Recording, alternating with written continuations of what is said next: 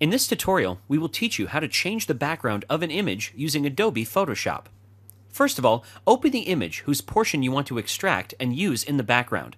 To do this, go to the File menu and click on Open. From the window that pops up, browse for the image you want, select it, and press Open. Now create a selection area around the object which you want to keep. For this, use the Pen tool to carefully draw a path around the object. Once the path is created, right-click on it and select Make Selection from the list. From the Settings menu that opens, click OK. After this, when the selection area is created, press Ctrl-J to create a duplicate layer for it. Go to the Layers panel, select the background layer, and press the Delete button to remove it.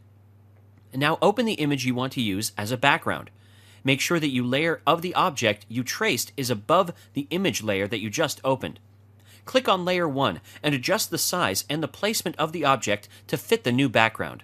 The image is now ready for further use.